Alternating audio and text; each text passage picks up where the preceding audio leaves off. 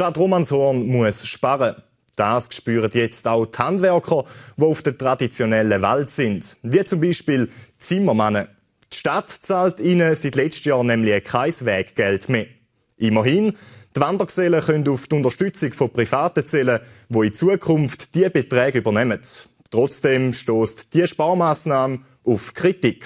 Dominik Zulian.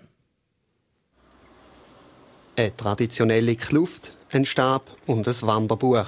So das Outfit für Zimmermänner, die auf die Walz gehen und die Welt bereisen. Traditionell kommen die Wanderburschen in der Schweiz auf der Gemeinde auch einen Stempel und ein kleines Weggeld über. Zu Romanshorn wird das zukünftig nicht von der Stadt, sondern von einem privaten Fonds gezahlt. Eine Lösung, die der Richard Bilgeri nicht versteht. Ich finde es schön, dass die Leute wieder ihren Batzen überkommen, aber ich finde es geschämig, dass man für so etwas privat Leute engagieren und dann nicht aus der Gemeindekasse zahlt.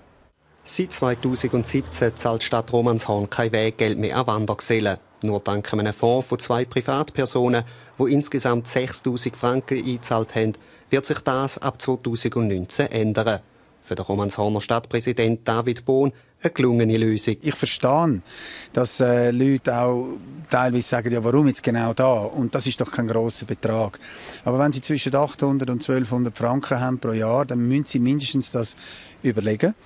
Und der Stadtrat hat das so entschieden. Und jetzt haben wir ja eine sehr gute Lösung, wo wir einen Teil beitragen in die Administration und die Weggelder selber kommen privat. Städte wie auch Gemeinden sind aber nicht verpflichtet, Geld an Leute auf der Welt zu zahlen.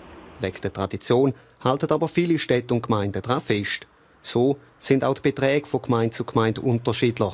Mit gut 40 bis 60 Wandergesellen in den letzten Jahren stecht Romanshorn aber raus. Eine Tradition, die für den Richard Bilgeri auch mit der heutigen Lösung könnte untergehen. Früher war es noch so, weiss ich noch bei früheren Regierungen, dass wenn die Leute gekommen sind, dass man sogar zum Gemeindeamt aufgeführt hat und der die begrüßt hat und ihnen den 20er in die Hand gedrückt hat.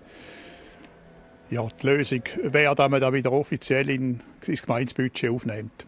Wir haben jetzt sehr eine nachhaltige Struktur mit dem Fonds, ist auch reglementiert.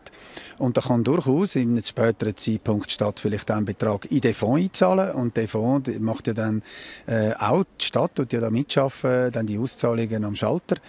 Ist beides möglich. Ich denke, das ist jetzt eben genau eine Lösung, die alles ermöglicht. Wie lange der Fonds am Schluss hebt, weiss niemand. Klar ist auf jeden Fall, ab 2019 kommen die Wandergesellen auch in Romanshorn wieder einen Batzen über.